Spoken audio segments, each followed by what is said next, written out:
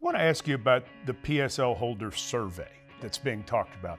What is the PSL holder survey and what do you hope to accomplish through that? Well, the PSL holder survey, it really is a matter of getting us information.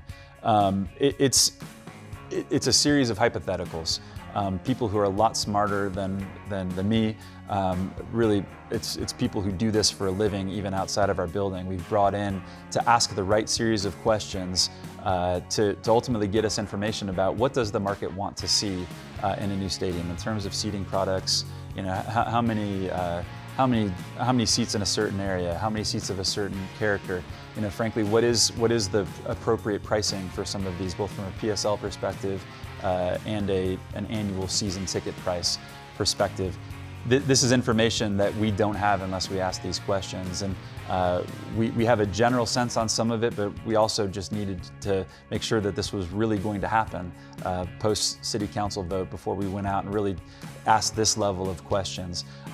So that there's no confusion, if anyone took this survey, there's really no telling the questions that they would be getting in terms of, you know, the types of offerings that may be attractive to them or the pricing on different things. It literally is a scientifically designed survey to create these hypotheticals that will ultimately deliver information for us that we'll be able to take back and look at and start to make some of these decisions about what is the right seating products, you know, how does pricing work, you know, that sort of thing. So we're very interested to get that information back and so we can continue to work towards finalizing the design of the building and thinking about next steps. What's been the most common question that you have gotten from anybody in the last 3.5 weeks? I mean, one of them is, do I have this right? Is this building actually going to happen now? And so it's a real thrill to say, yes, it is. It's going to happen. We do get a lot of questions from PSL holders about what's next. When would I have an opportunity to purchase a PSL in the new building? What would that process look like? And unfortunately, it's still a little bit of an unsatisfying answer because the answer is we're hard at work figuring that out, and it'll probably be till later this year that we really have a defined process and we know more and can answer those questions with a level of specificity. Like everything in this process, we've tried to take this mantra of measure twice, cut once.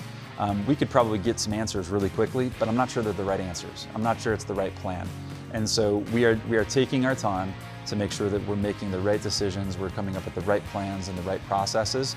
So in response to that question about future building PSLs and what the process looks like, unfortunately need to ask for just some more patience while we continue to make sure that we're doing all the right work to make sure that we get this right. But the enthusiasm is overwhelming.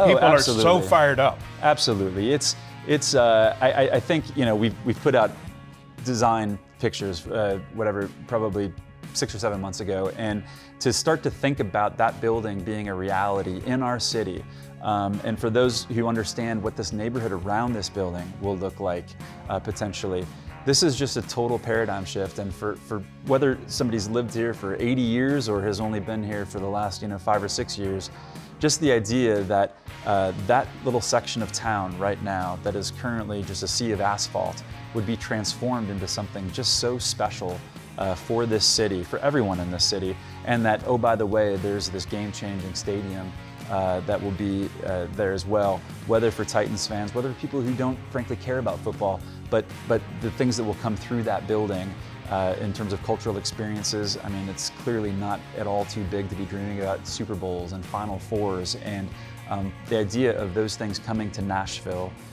is really just exciting.